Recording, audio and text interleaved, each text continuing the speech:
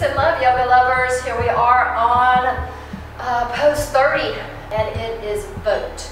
So with boat, I'm going to turn long ways on my mat, and we're going to have our knees bent and kind of at an angle. You don't want them too close here, although if you have the core strength to do boat with your knees pulled in, that's good for you. But I'm going to put mine out a little ways. We're going to have our hands on our thighs. When we lift our feet, though, you're not hanging on for dear life, okay? So the hands are just barely on the feet.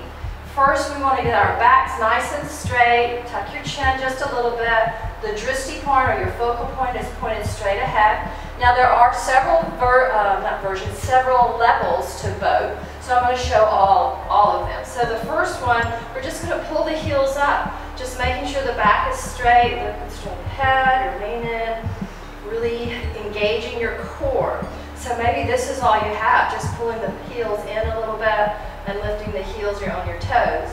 But for our next level is lifting one foot on the in-breath and then exhaling down, and then the other side. Always following your breath.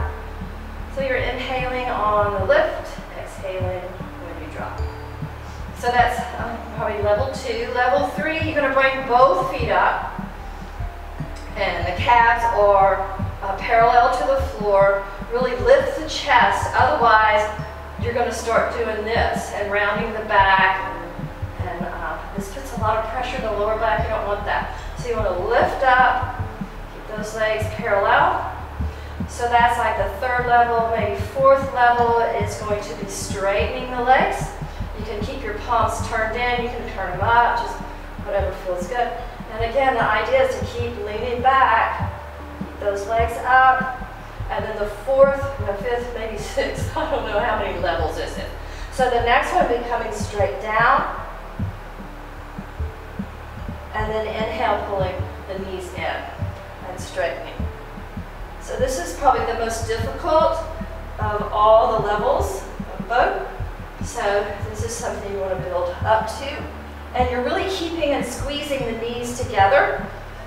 Much easier if you open up the knees. So if you need to do that at first, I'm going to do it one more time. And then that is all your levels of boat. Peace and love.